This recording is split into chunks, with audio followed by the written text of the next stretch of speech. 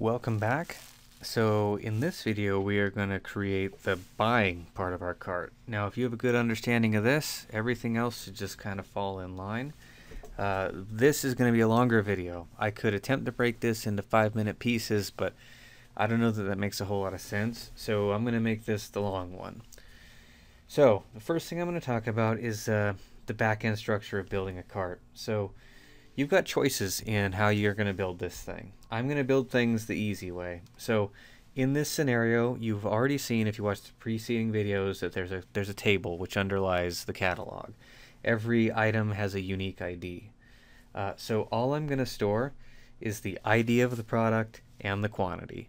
Now this is going to be an array, and so arrays are full of key value pairs. So our keys are going to represent the IDs, and the values are going to represent the quantity. In other words, you can think about like ordering stuff at a Chinese restaurant. Like I'll have a number 67, right? A combination, a number 35, right? That's like the key. That's the unique identifier of the thing. And then there's a quantity. So in this context, it'll be like I'll have 2 number 1s, 3 number 2s, stuff like that. So that's the easier way to build a cart. The more difficult way to implement a buy, but there is upside to it in other forms, is where you have to store lots of things. So you have to store maybe the ID and the quantity and the price and the description, right? So that's the more complicated scenario of adding items to your cart. I'm only going to do the easy one today because it's easier. Now, there's reasons to do it the other way, but just so you understand, there's right off the bat, there's a couple different ways your cart could be built. The easy case is going to be just the ID and the quantity. Now, in terms of adding items, there's 3 ways that this is going to go. So someone attempts to buy an item, or they attempt to buy 2 items. So the simple case is when someone adds a product to their cart for the first time. Let's say they're buying baking powder and they buy 2 items of baking powder or whatever. That's the simple case. The more or less intuitive case is when you've already bought baking powder and then you're adding 2 more of that to your cart, because that doesn't really constitute a new item in your cart. It's just an update to the quantity. In terms of what the code looks like, it's not difficult, but it's a scenario that might not occur to you when you're thinking about how this is going to go. And the third case is going to be if the user enters bad input. So bad input being you try and buy -6 or something, or you're trying to buy 3.5 apples, or you're trying to buy W apples, right? I mean, as always, when we're asking for input from a user, there's going to be some validation, and we're going to consider that to be our third case. So now that you know what we're trying to do and how we're trying to do it, let's start building this cart. So in my previous video, I initialized the cart. I put this little bit in here to display our cart.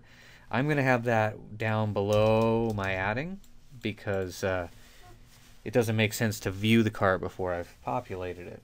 Well, I mean, you could, but I don't think it makes a lot of sense. So let me remind you of what our form looks like. So every one of these items is a form, and so we're going to be passing both a PID, which is the ID of the item, and the quantity that you're buying. So as always, when you're processing a form, the first thing you need to do is determine whether the form has been submitted or not. The first time you visit a page, the form has not been submitted. So I'm going to do an isSet, and I can check for PID or I can check for quantity. It doesn't matter what one I check for. So just if isSet $_get. I am using get to pass this information. That's the method of my form, and I'll do the PID. It doesn't matter. I could look for the PID, or I could look for the quan, or I could look for both. I'm just going to look for the PID. That is how I'm going to indicate or determine whether this form has been submitted or not. That's my isSet. So this is my buy. My buy is going to go inside of here. And then I've got those 3 cases that I need to account for. Now before I start putting things into the cart, I want to make my life easier and create some variables. So PID is going to be equal to $_get square bracket PID. Now, this is where things could take a really long time. I'm just telling you that that corresponds to the name of the field in the form. So that's where I get my PID. Yes, I should be worrying about things like data sanitizing here, potentially, particularly with the quantity. You might be wondering, what was that magic thing I just did? Did I just copy and paste that? Yes, I did copy and paste that. And yes, I am going to use that shortcut. That's called duplication in Notepad++. It's Control D. A lot of editors support something like that. If you don't have a shortcut to paste, copy and paste the previous line, it's just a copy and paste of the previous line. I don't particularly recommend copying and pasting when you're learning because that's not the best way to learn, but I'm not exactly learning this right now, so I'm going to cut corners and make this video more efficient for you folks watching this at home. Alright, so you'll recall that there are the three cases. There's bad input, there's a new item, and then there's essentially like an update to the quantity. The first thing I'm going to do is validate that quantity and make sure that it's not garbage, right?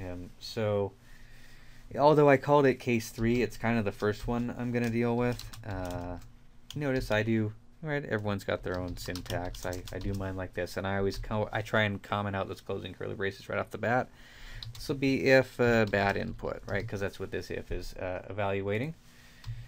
So bad input, I'm going to say bad input is something that's not greater than 0, right? If you buy 0 something, well, I guess you haven't bought anything at all, have you? And in a negative, I'm not entertaining that possibility, so I'll say if our quan is greater than 0. Now, that's half of it. The other half is it needs to be an integer. Now, I guess there may be a context where you would allow, you know, something other than an integer, but that's not going to be my deal here today. One of the things that's painful about PHP, and when you're processing forms, is that the inputs are always strings. So I am expecting this to be an integer, but it's going to be a string. So a lot of the common sense approaches to evaluating whether something's an integer or not are not going to work for you. So I'm just going to use a tool.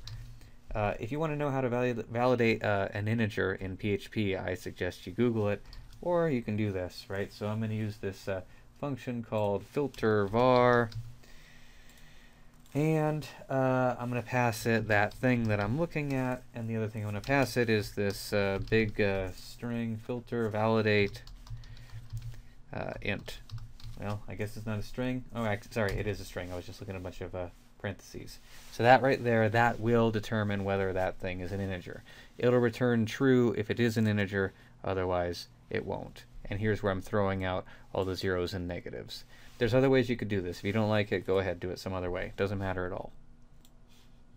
Alright, so our two good cases, the two things where we actually want to implement the by, are going to go in here. Down in here, I'm just going to fill out case 3 because I think I'll forget to do it if I don't do it here. This is where we have a bad input. And so the right way to do this would be to have a string.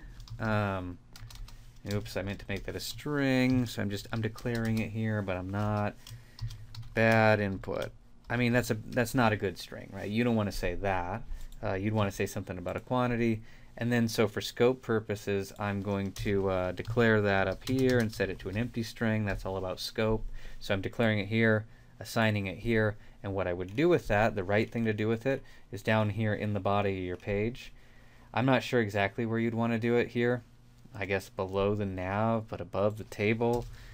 I'd want to shoot out that output. Now, gosh, see, here's where I'm getting like I'm getting derailed from what I actually want to do. That's the right way to display output.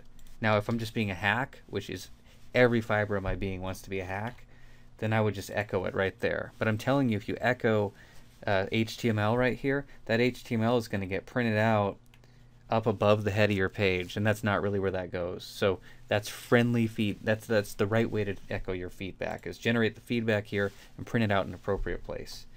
All right, so I spent way too much time on that. And then you'll recall there's two scenarios, right? So this is where the input is not bad. And so we need to determine what one of those two scenarios we're in. So, and again, another if.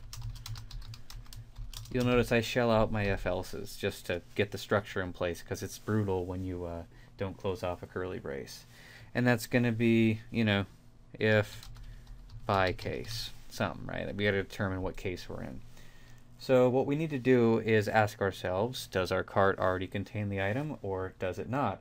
And the best tool that I can think of to do that is going to be an isSet. isSet checks for the existence of a variable. So I'll say if isSet $_ session, and I'm looking for that cart variable, kind of, sort of. Like, but you know that exists because I made it right here. It's not cart that I'm looking for, it's cart. And right, so this is a multi-dimensional array. So the first index is cart. That's the name of that's the root name of the variable. And what I'm looking for is a PID. So that's going to correspond to that. So in other words, I'm checking to see if item 1 is already in the cart. If it is, then we're going to increment the quantity. Otherwise, we're just going to add the quantity. Right? One of them is adding more of it to the cart, and one of them is just initializing it. The else is actually the initialize, so let's just do that. So that's going to look like this. Oops, $_session cart PID equals quan. Right, so this cart is the whole cart. The index, represents the ID of the item. So like if you're adding number 1 to your cart, it's going to be 1 equals 1. That would mean I have 1 of number 1. I'll take it for a test run and show you how it works, but that's it, right? So this if here is going to evaluate to true if the item's already in the cart. So the else is going to represent that the item's not already in the cart. And let me show you this. This is kind of a nice way to do this. I'm going to copy that, paste that here. And so the difference between that and that is that. So that means take the quantity that's already in the cart and add whatever quantity we just picked up there to what was there. You see, they're almost the same, right? One of them is just a straight assignment. One of them is plus equals. All right, so add more, that's just assign. And at this point, unless I've made some syntax errors, which is entirely likely, this thing is testable. So let's go check it out. Oh, testable. That's a funny sounding word, isn't it? I'm also not sure if it's a word. All right, so there's nothing in our cart. This has item number 1. The ID of this is number 1. So I'll add to cart. And you see I've got 1 of number 1.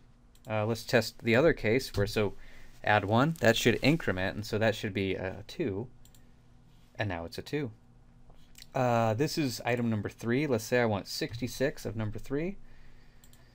And you can see. So see these key value pairs? So we know, because we built this thing, that the key is the ID of the product, and the quantity is the value of the key. So ID, quantity. You can see that's all we need to store here. In the more complex scenario, this would be the ID, and this would be an array of things that we were storing about that.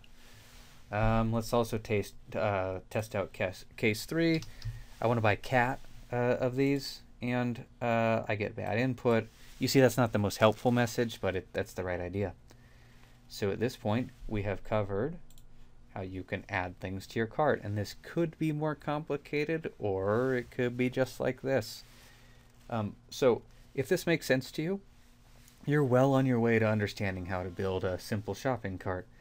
Displaying the cart, updating the quantities, those are things that we still have to do, but I think you could probably figure it out if what we've done so far makes sense to you.